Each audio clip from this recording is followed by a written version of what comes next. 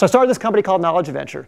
And our first product, we came out with Dinosaur Adventure, Knowledge Adventure, Space Adventure. We worked with Buzz Aldrin to make a product called Space Adventure. These were all CD-ROM products, multimedia products in the early 90s.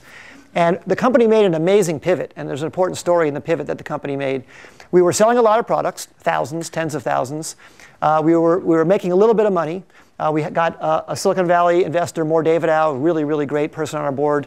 John Fiber joined our company and really, really helped us. And then from Mayfield, Mike Leventhal. So those were our two partners to help us grow the company. But we were really challenged to try and explain to people who the product was for. And one Christmas, we really wanted to make our sales numbers. And my brother, who was in the company with me as well, said we should do this thing where we go into stores and really try and move the products ourselves. We had 65 people in the company at the time.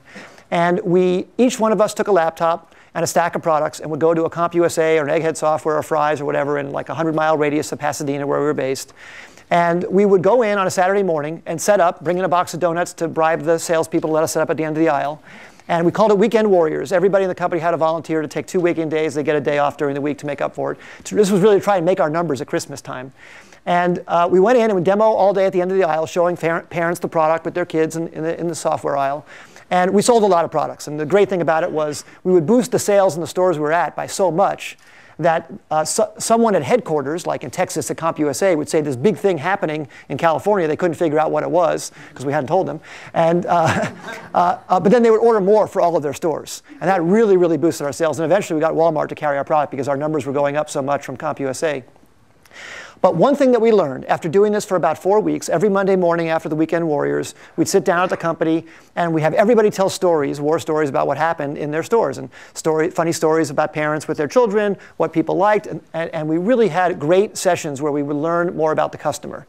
And that's what's so powerful about the companies that can be developed today with the internet. We had to go out and meet the customer, firsthand on the pavement and then come back and tell stories about it. But now you can be in contact with all of your customers. It's obviously so incredible today. But let me tell you one of the things we learned. We found one of the people who went out to one of the stores saw that in the aisle, parents were confused about which product to buy for their particular child. They would look at their child, they'd pick up boxes, we'd see them turn the boxes over, they'd read the back, they'd try and figure out. And it was so confused because the products had a wide age range. We were competing against EA and Broderbund and other companies who had products as well. And there was Dr. Seuss products and others. It was very hard to figure out, is this one going to be age appropriate for my child? And everybody, to try and make their product more broad, us included, would put the widest age range we could on the box. In fact, I think one of our products, Knowledge Adventure, said fun for ages 8 to 108, kind of trying to say this would be good for everybody. Well, it turned out by saying that, it wasn't good for everybody. People couldn't figure out if it would be good enough for their particular child. Well, what the idea we came up with was, what about if we make a product that was just for 1 year age range? What if we made something called Jumpstart Kindergarten that was just for kindergarten? So just parents who had preschoolers or people in kindergarten or just before kindergarten would know this would give their kids a head start in kindergarten. And we had a big argument at the company about this. We had an argument with the sales team because they thought, I can't convince a store to take a product that's for only 1 year age range. It's not going to move enough. I can't convince distributors to take it. But we talked about it more and we really felt this was going to be a worthwhile experiment. We should make Jumpstart Preschool and Jumpstart Kindergarten, put them in the stores, we'll take the risk. It'll cost us $250 grand each to make them, and let's just find out. And it was a pretty big risk, but we did it.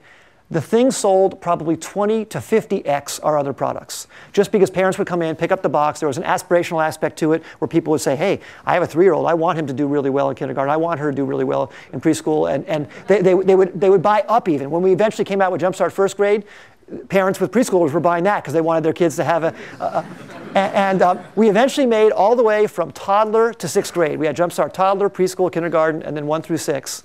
And we sold 20 million copies of that. It was a wild, wild success for it. And we would have never, ever discovered it had we not been in the stores, seeing the confusion of parents in the aisle. And it was an enormous risk for our company.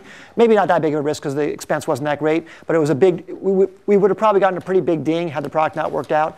But if we hadn't heard from the parents so directly what they were looking for and what they were needing to make a decision, we would have never come up with that. Well, I've tried to reuse that lesson as much as I can in other companies going forward. And it's what got me so excited about the internet a number of years later, about how you could have the real-time interaction from a web browser. And now with apps, you can have unbelievable real-time interaction with customers to find out what they like, to iterate, and really deliver what they want.